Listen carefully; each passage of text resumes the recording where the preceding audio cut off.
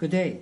This demonstration video is to introduce the isolated channel function of AFG 3032. Channel 1, Channel 2, reference 10 MHz input, synchronization and modulation input connector grounding are isolated from instrument chassis. The output channels of dual-channel models are independently isolated. These connectors can sustain maximum isolation voltage up to plus minus 42 V peak. To earth ground that is ideal for floating circuit tests. Multi-unit output can be achieved without factoring in grounding reference issue. Applications include ignition controller or transmission devices of automotive electronics.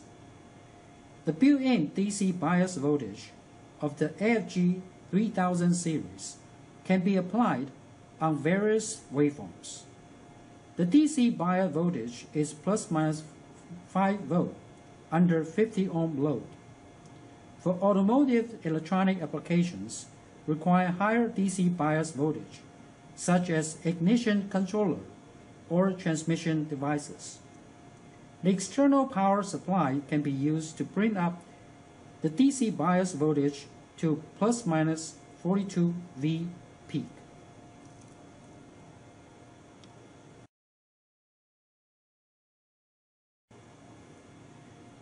I would like to show you how to properly connect a power supply with AFG 3032 to increase DC bias voltage to plus minus 42 V peak.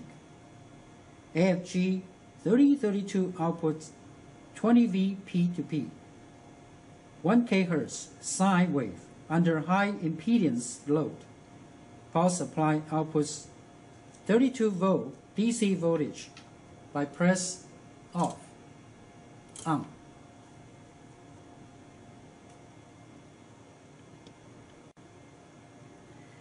Now, you can see from the oscilloscope the maximum 42 V peak and 32 V DC voltage. Thank you very much for watching this video.